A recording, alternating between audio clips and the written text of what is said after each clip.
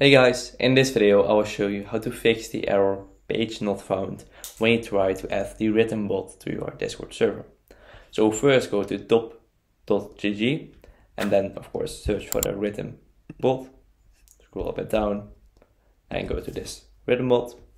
Right here you can read the information about this bot, but you want to add this bot, just tap on the invite.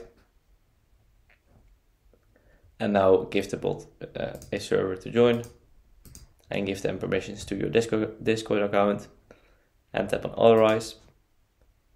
You are a human, hopefully. And now the error page not found pops up.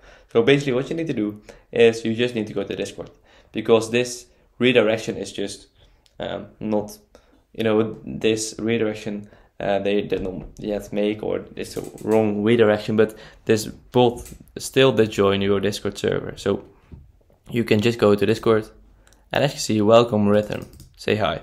So as you can see, this bot still joined my Discord server and I can totally, I can use it totally for free. It works perfectly fine and this error is fixed.